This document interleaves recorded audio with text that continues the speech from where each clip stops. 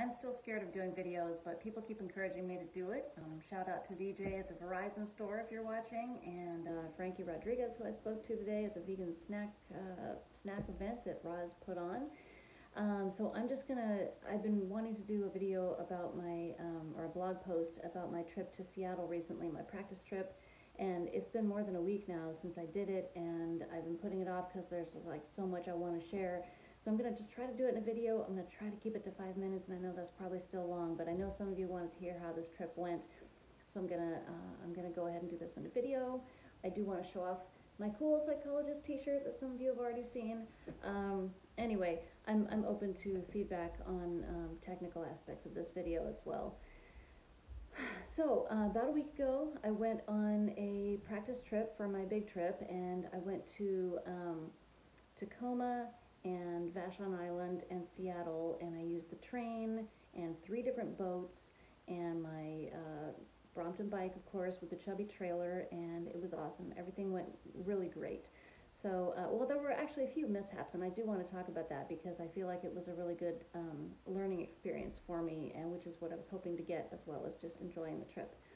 So I made a train trip from Portland to Tacoma. I was going to do Portland to Olympia and then bicycle 33 miles to Tacoma, but my ankle had been giving me trouble for like a month, and I was really concerned that if I pushed it, it might harm things. And as it turned out, my ankle miraculously healed itself halfway through this trip, so that was incredible and a great sign. I was really glad that I hadn't canceled the trip, which had crossed my mind, but I wore a little brace for the first couple of days, but then I found I just didn't need it. It just stopped hurting, so that was amazing. Anyway, so I took the train from Portland to Tacoma. Halfway through the train trip, I realized that I had forgotten my helmet, and I had just bought a new helmet like a week earlier because the other one that I had was too old. I thought, oh, I need a new one for this big trip, so I got the new one, and then I just forgot it. So that was ridiculous. So I was like on the train, like, Googling, the place I was going to stay in Tacoma, and where could I find a nearby bike shop so I could go get another helmet. So I get to Tacoma. It's a little bit harrowing getting to the warm showers host, which Ryan, if you're watching this, my warm showers host, she was awesome. It was my first warm showers experience, and it was couldn't have gone better.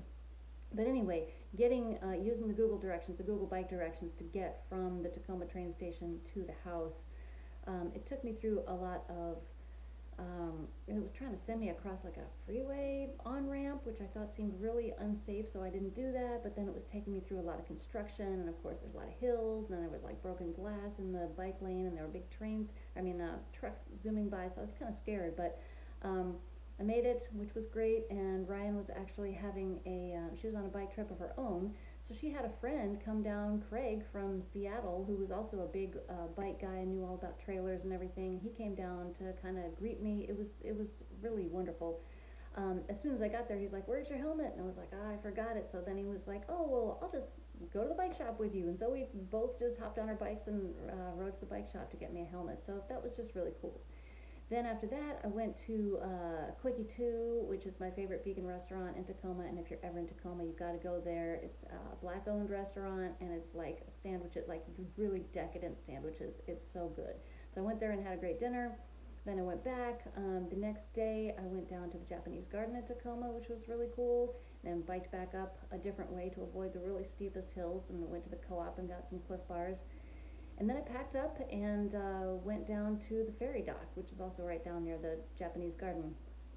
Got on the ferry over to Vashon Island, and then I called my friend Diane, who I was going to be staying with, and I'm going to put a link to an interview that I did with Diane many years ago here on this blog.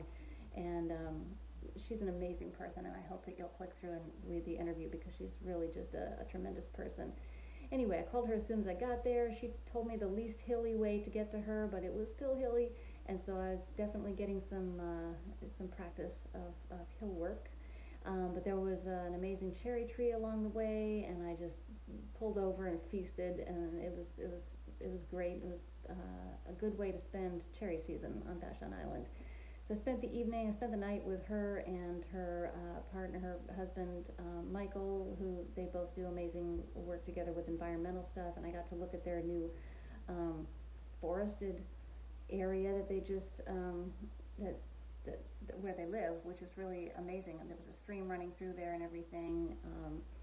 So that was lovely. And then the next morning, I biked down to the other ferry dock and went over to West Seattle and biked all along the waterfront. And my sister and her partner had made me a really cool Google map to show me the least hilly way, again in a very hilly city, but the least hilly way to get to their place, which was really nice. And it took me along a lot of bike paths in Seattle, which I didn't realize they had so many like dedicated bike paths along their many waterways. And so that was really cool. And I even took a water taxi, which I didn't even know they had.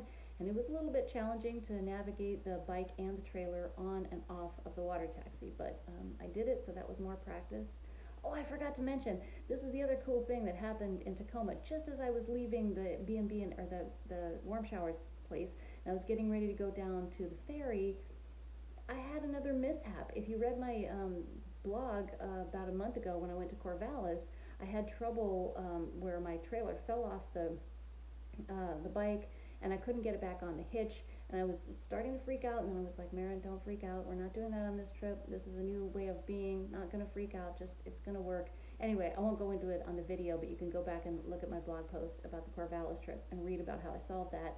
I solved it again, the same thing happened again, and but this time I knew how to solve it, so I was able to do it, but I still wasn't strong enough, but I had brought along just the right tools, which was because I had been thinking that I needed to know how to fix a flat, change a flat on the Brompton specifically, and I hate fixing flats, and I generally have just made a point, I mean, I've done it several times in my life, but I've mostly made a point to just be like, if I get a flat, I'm going to a bike shop, I'm going to let them do it, whatever. But I know I won't always be near a bike shop, so I really kind of do need to get some practice on fixing flats. So even though I wasn't ready to actually get practice changing a flat, I thought, well, the least I can do is watch a video of how to change a flat on a Brompton. So I had watched a video just like a day or two before the trip, and the guy was talking about all, you know, how to do it. It seemed really complicated, which just reinforced my idea that I didn't want to do it, but I was proud of myself for watching it, and he was like, okay, you're going to need this kind of wrench, you're going to need pliers and needle nose pliers. And I was like, I don't have any of those things on me. They're somewhere in all these boxes that I have in here, but I don't have them with me, and that's silly because even if somebody else were to help me with the flat, I really should provide the appropriate tools. So just a day or two before the trip, I had rummaged around in all my various closets and boxes and everything, found those 3 items, put them in a bag, made sure I also had some messy rags in case I needed to do anything with a chain or anything. And so I still wasn't strong enough to twist that thing off in Tacoma, but I remembered that I had the pliers and the rag, and so I got back into my trailer, and took everything out on the sidewalk. I was there for like 15 minutes. But I totally used it and totally fixed it, and just felt very competent and very pleased that I had taken the effort to do something that I could do, even though I wasn't quite ready to do everything and learn how to fix the flat. And luckily I didn't have a flat on this trip. So anyway, I got to Seattle, I saw my sister and her partner and had a great visit for a couple of nights, and our aunt and uncle came by, and in fact I got, there might be a video coming that one of them took of me folding and unfolding the bike, which I would like to share with you if I can get that video. Anyway, it was awesome, and then my sister and her partner biked with me down to the train station the next day, which I was so grateful to have them come with me. It was really nice, especially because it was downhill, downhill, downhill, downhill, and I was like, oh, they're going to have to go back up these hills. So that seemed like a real labor of love that they were willing to take me down to the train station. And I got down there, my sister helped me like check the bag, the trailer was totally fine, checking on these various Amtrak trains and everything. I took off the wheels, they didn't make me pay extra, like a previous blog post I was talking about, one of the Amtrak guys was trying to make me pay extra because it was a bike trailer, but I took off the wheels and couldn't even tell it was a trailer.